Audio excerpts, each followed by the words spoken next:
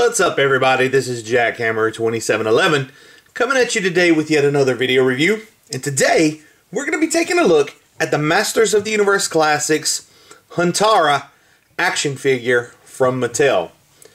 Huntara was the March Club Eternia figure for the Club Eternia 2015 subscription. There was no day of sale for this figure. So basically this figure ends up being another club exclusive figure.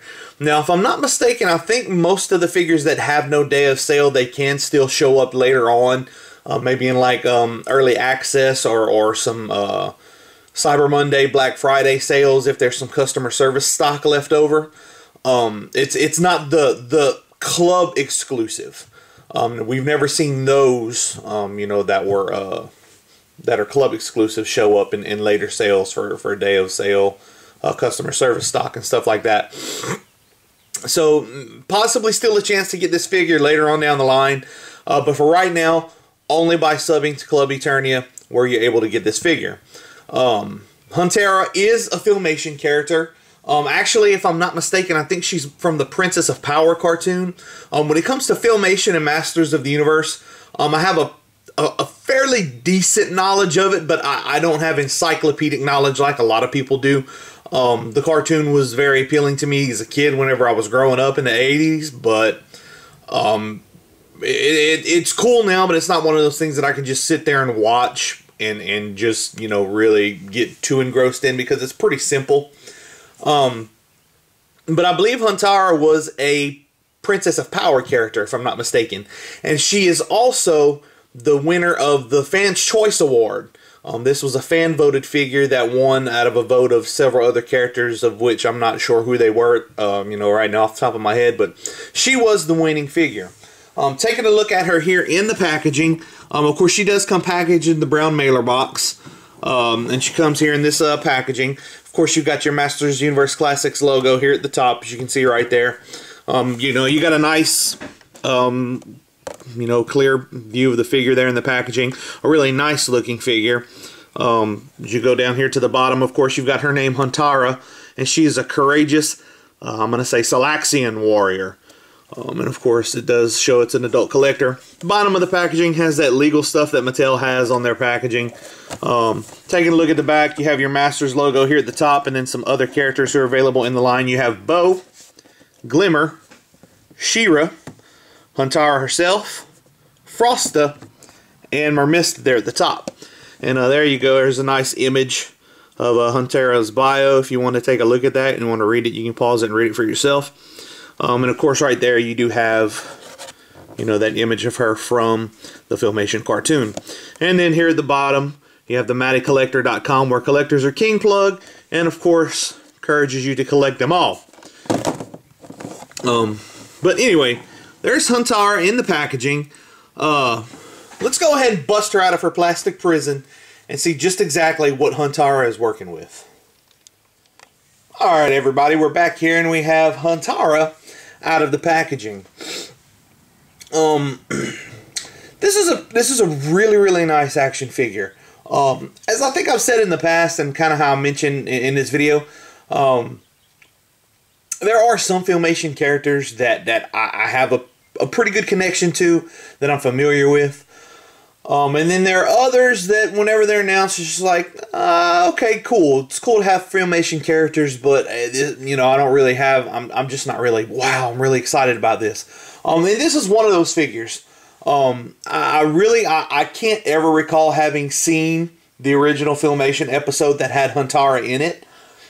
So, I mean, whenever she won the fan vote, I mean, that's cool, whatever, but if had I been someone who voted, I would have voted for Huntara. But having said that, getting her in hand and out of packaging, she's a really great action figure. She's really nice, and I think she's a great addition to the line. Looks really cool, and just a very well executed action figure. Before we take a closer look at her, let's go ahead and take a look at some of the accessories that she came packaged with. Let's move her out of the way here. The first accessory we'll take a look at is this. This is actually not an accessory that belongs to Huntara. This is actually an axe that was intended to be packaged with the Ular action figure. Ular, of course, is the club exclusive that you could only get by subscribing to Club Eternia. And I don't know if it was an issue with how Ular was packed out, if there wasn't room or something like that. I don't think so. I think this was maybe just done in error, you know, because both of these figures were coming in March. But it was packaged with Huntara. So this is actually an axe that goes with the Ular action figure. But just taking a look at it, it's a very basic looking axe, but it's a really nice accessory. I mean, just looking at the sculpt here, you know, the Horsemen always knock the sculpt of these weapons out really, really nicely, especially whenever they can be, you know, have some paint apps applied to them, like this one. The head of the axe is painted in a nice metallic silver color, but it's got a really nice kind of wash here and there to make it look really dirty and used on both sides of the axe there, as you can see. Just taking a look at the sculpting detail, you can see, you know, there's like some chips in the edges here and there of the axe, and a lot of, you know, scratches and scrapes that really show you that, hey, this is something that gets a lot of use. Even another nice touch, taking a look at the top of the axe, like it's not just one solid color, you actually see the handle sticking through the axe like you would on a real axe right there, and that's really, really cool. The minimal sculpting detail on it there, but it's still very, very, very, very nice. And then the handle's nicely sculpted, nicely done as well. You can see the sculpting detail there in the axe. You know, that wood grain sculpting detail. Painted a nice brown color with a black wash over the top to bring out the details of that sculpt. It just looks really great, really nice. A really nice accessory. Like I said, this does go with the Ular action figure, but it does come packaged with Huntara. But very, very nice. A very, very cool accessory. Taking a look at the other accessories that comes packaged with Huntara. Let me get these out of her hands there. She has these laser sword type weapons. Of course, the blades are like a green translucent plastic, as you can see. They're identical. They come out of the pack. Mine came out of the package just a bit warped, as you can see there. But they should, you know, if you're playing with them a little bit, you know, maybe heating them up and cooling them off rapidly, that'll straighten out those warped edges. But so that's something to watch out for. But the blade is sculpted in this really, really nice green translucent plastic, as you can see there. You know, obviously translucent. And then the hilt is painted in a nice metallic gold color with some sculpting detail here and there along the handle. And then, of course, you've got your sculpted pommel up there at the top of the blade. But really, really nice. Like I said, I've never seen the Filmation cartoon, so I can't really say that this is an accurate representation or you know, what have you of these swords. But it's done nicely. They're nicely done. They're a good accessory. Little bit kind of softer plastic, as you can see there, but not overly soft. And of course, Huntara does come with some weapon storage for these on her back there. You can see she's got these two little clips, and they clip into place very nice. They kind of, one's raised a little bit more than the other, so it does, you know, whenever you store them, it does create that cool little kind of X pattern across her back there for her weapon storage. But really nice little accessories for what they are. They're very simple, but as I've said, I can't really speak to their, you know, cartoon accurateness, I guess you could say, because I'm not really familiar with that episode of the Filmation cartoon. But taking a closer look at Huntara, just a really nice head sculpt there. Really beautiful. The Four Horsemen, they have a knack for the female head sculpts in this line, I find. And just a beautiful head sculpt. Almost a kind of a Nubian look to her. You know, she kind of looks like maybe she could be from you know, of course, despite her skin tone being kind of that pinkish purple color, she very much has the features of you know, like someone who would be African American or something like that. Beautiful, beautiful face sculpt. Very, very nice. As you can see, the eyes on her are painted quite well. She's got these nice dark colored eyebrows that go over her eyes there. Look really nice. Nice bright red lips. She has this white mohawk that's sculpted very, very nicely. Just taking a look at the top, you can see the individual strands of hair sculpted there that the horsemen do. Done very, very nicely. But whenever you look at the ponytail in the back, it's almost as if the hair is kind of spiraling as it goes down the pony. It looks just so cool. Man, I love that. And again, a nice job with the sculpting details there on the individual strands of hair sculpted. Just looks really, really nice, really cool. I love that. That's such a unique looking head sculpt and hair sculpt for this figure. You can see kind of there from a side profile. She does have this, I don't know if they're tattoos or what you'd call them, but this nice painted detail on the side of her head of this design here on this side as well as that side. So it looks really, really nice, really cool. Nice profile view of the figure there.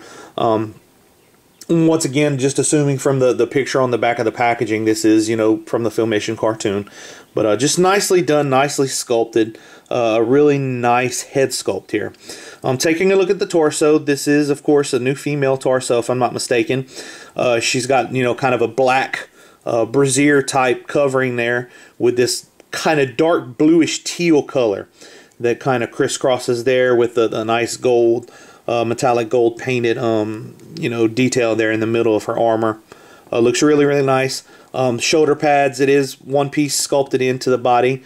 But, you know, you can see some nice sculpting detail there along the edges and then the studs right there. It's the same on both shoulders, as you can see there. Just really, really nice. And then looking at the back, of course, you can see, you know, she has her weapon storage right there, but, you know, the straps on the back of her armor piece there, you can see some nice sculpting detail, you know, as it comes across her back in both directions at the top and at the bottom there. Just really, really, really nice. Looks really, really cool, really good. I really like the look of it.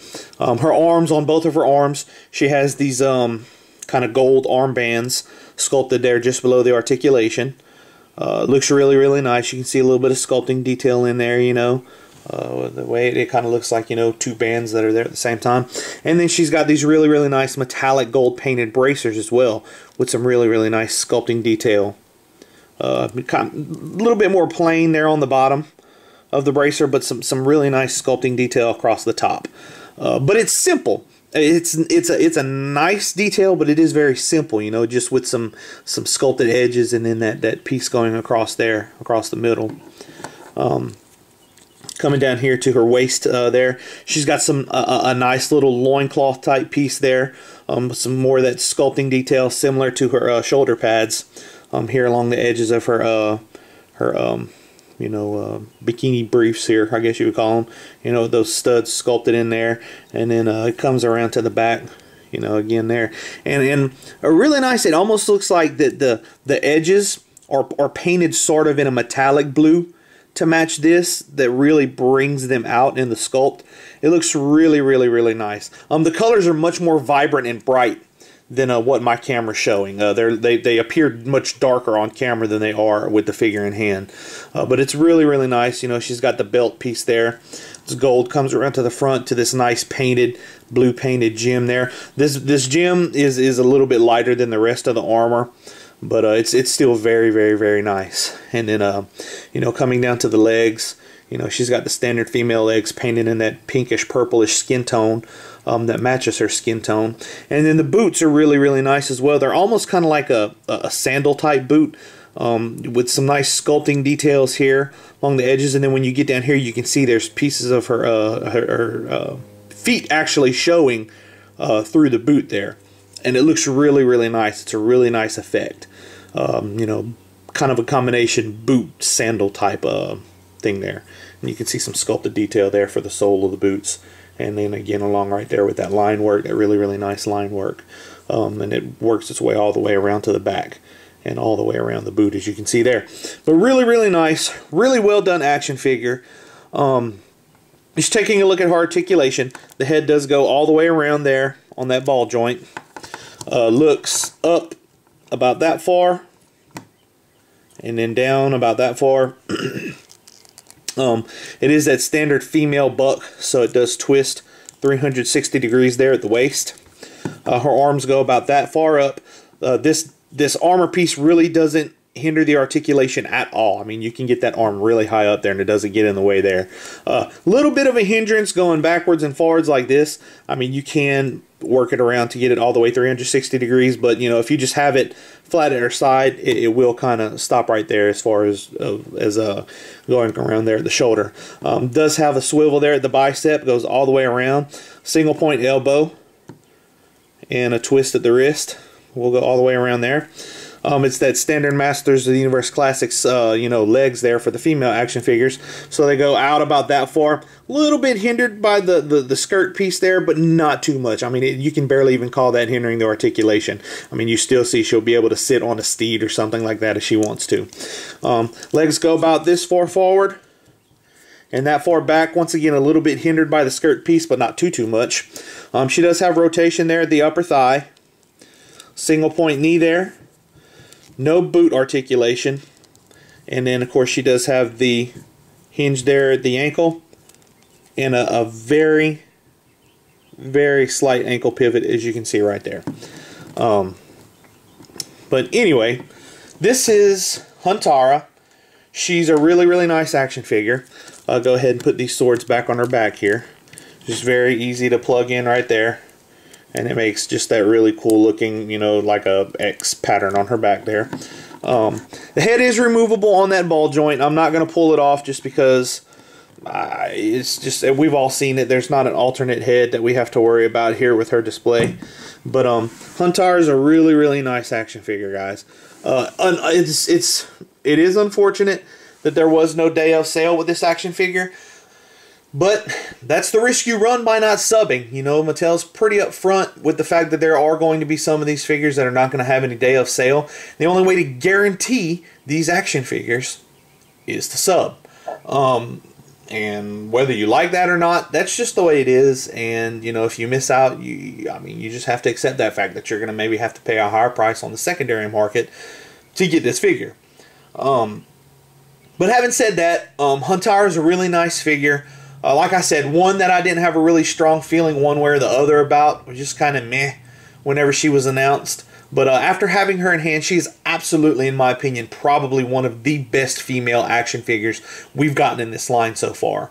Articulation's really nice and tight. None of the joints are loose. And the design work and the execution are really, really great. She's a great, great, great action figure. Anyway, this has been my review of the Masters of the Universe Classics Huntara action figure. As always, comment, share, rate, and subscribe. This has been Jackhammer 2711, and I will catch all of you guys on the flip side.